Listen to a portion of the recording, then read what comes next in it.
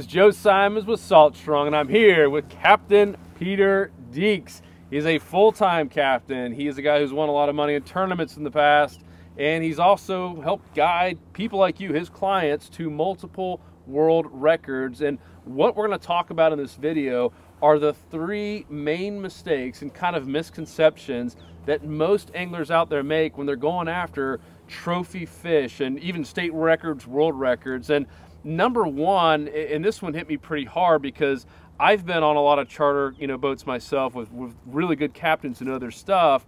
And number one was more active live bait fishing. Let's talk about that, meaning active versus just kind of like chumming up the area and throwing a few lines out there and putting them in the rod holder. Yeah, sure. Live bait fishing isn't lazy man's fishing or cheating fishing. It's a way to catch those uncatchable fish, the 30+ inch trout, the 45+ inch snook.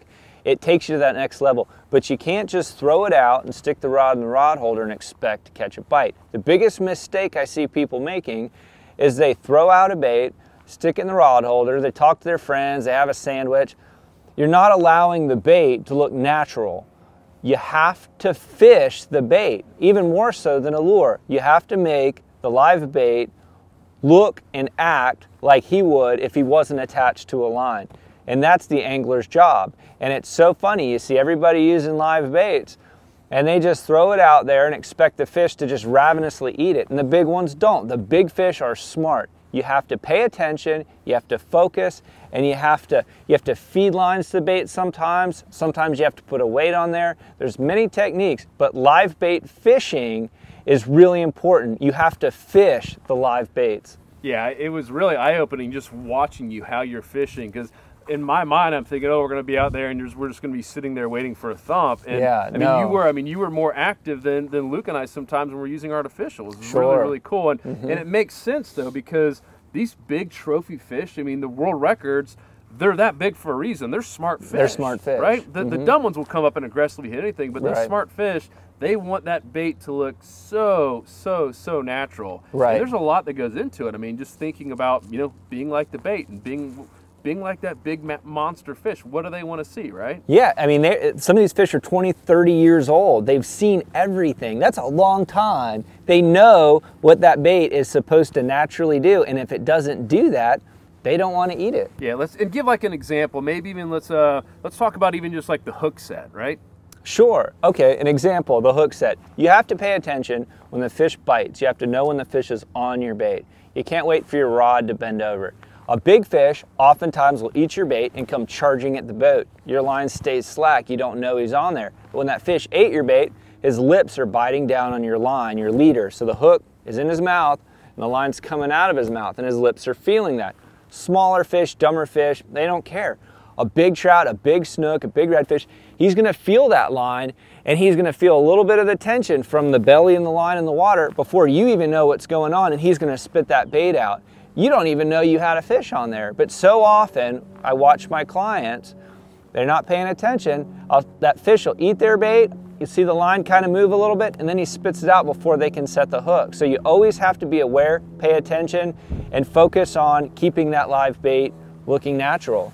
All right, now here is mistake number two. And mistake number two is all about matching the wrong stuff. And here's what I mean. So many anglers, according to you, when they're going after big trophy fish, they actually mess up this, and it's matching your equipment, your rod reel, your line, your hook, every single bit of the equation to the bait. And what most people do is they match it to the fish they're trying to catch, don't they? Correct, yes. Yeah, you want to match your equipment, hook to line, to rod, to reel. Everything needs to match the bait so that you can fish the bait effectively, whether it's longer casts with smaller baits or it's being able to rip the hook out of a big mullet in order to set the hook into a big trout. So you want to match your gear to the bait you're fishing. It is so important. All right, so Peter, what is the biggest mistake when it comes to not matching up the right way? Oh, sure. Well, I see it so often in other boats or people I'm fishing around. I think it's kind of funny that people don't realize it, but they use gear that's way too big for the bait they're using. Their baits can't look natural. They don't look natural. They use 60-pound test leader and it's weighing down their little 4-inch finger mullet. You have to keep your baits looking natural, and the only way to do that is with the proper gear. And in some cases, you've caught, I mean, state record, world record fish on really small hooks. I mean, stuff that people wouldn't even conceive of. Because you were matching all your equipment to the bait and not just the fish. Yes, you always have to worry about the bite first. Too many people worry about, well, how am I going to tug in this big fish with a small rod? Get the bite first and worry about that second, because without a bite, you're never going to catch a fish. All right, this is mistake number 3 when it comes to catching those big trophy fish. And I believe you had an analogy the other day we were all kind of laughing about, but it made so much sense. And it was all about baits, right? We're not going after the elephants. The elephants eat peanuts, right? It's what? No, we're fishing for lions. Lions eat big animals. We're fishing for trophy fish.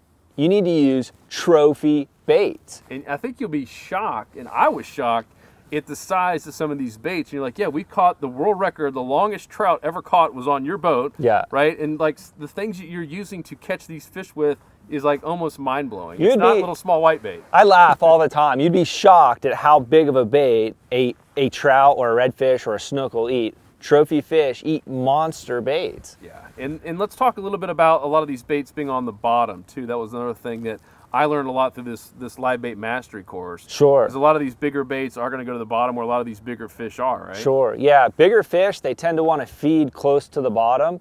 They're a little lazier. They're not going to chase a little bait fish up on the surface. They want a big bait, and they usually want it close to the bottom. So a big mistake I see a lot of people making out there with live bait is, you know, they black out their live well with 1,000, you know, white bait. And Sure. white bait's great. You can catch a ton of fish. Yep. But if you're going after trophy fish, that's not the right thing, is it? It's not, no. I mean, that's a fun way to catch a number of fish. You can catch trophy fish. I've caught plenty of big fish on white baits, but you're not going to target big fish with that. You need to isolate the big fish from the rest of the pack. You need to use baits big enough to only catch the fish you're after. Yeah, and the final part you said on this, which was another kind of aha moment, and it kind of goes against what a lot of people do out there, including us when we go live bait fishing, is, you know, you said I'd rather have, you know, 10 really healthy, like the best, perfect, biggest baits out there than 200 or 300 in a big live Oh, well. no doubt. Health of your bait is so important.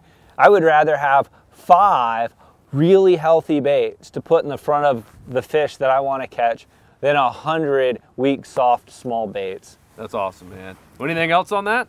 I think that's it. Cool.